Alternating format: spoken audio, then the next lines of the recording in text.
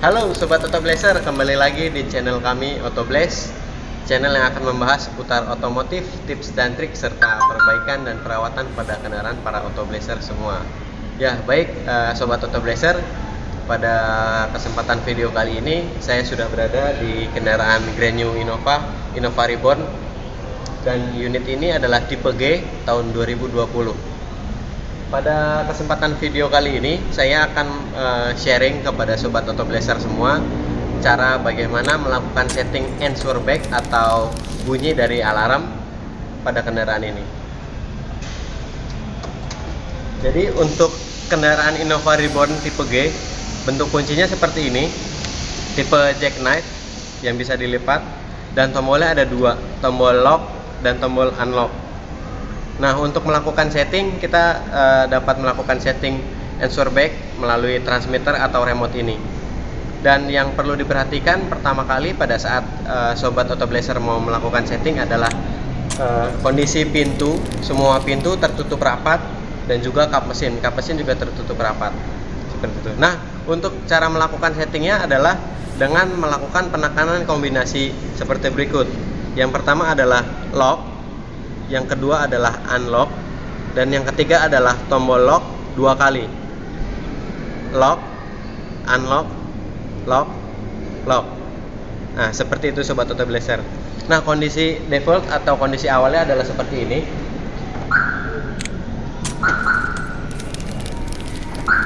Jadi jika kita menekan tombol atau remote pada sistem alarm akan berbunyi seperti ini tadi.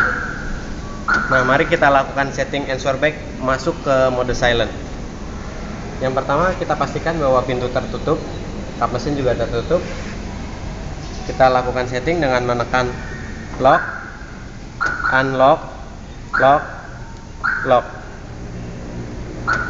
Nah, jika pada saat setting Sobat Auto Blazer mengalami gagal setelah melakukan kombinasi seperti tadi, Sobat Auto Blazer bisa melakukan reset pada sistem alarm dengan meng-on-kan kunci kontak seperti ini. Jadi jika kita gagal, kita on-kan terlebih dahulu kunci kontak, lalu setelah itu kita coba lagi lock, unlock, lock, lock. Kita coba lagi.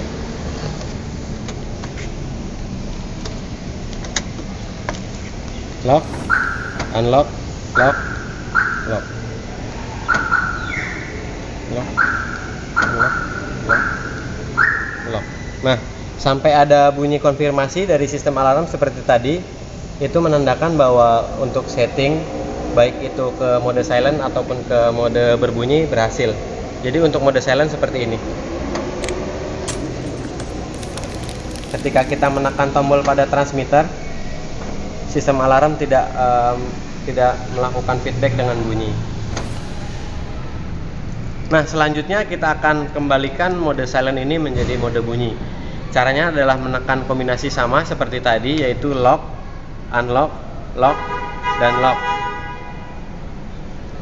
Lock, unlock, lock, lock. Nah, jika Sobat Auto Blazer gagal, bisa dicoba kembali melakukan on kunci kontak.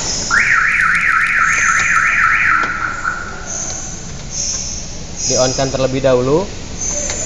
Lalu setelah itu dicoba lagi. Lock, unlock, lock, lock. Nah, sampai ada bunyi konfirmasi dari sistem alarm seperti tadi, dan ini menandakan bahwa setting masuk ke mode bunyi sudah berhasil.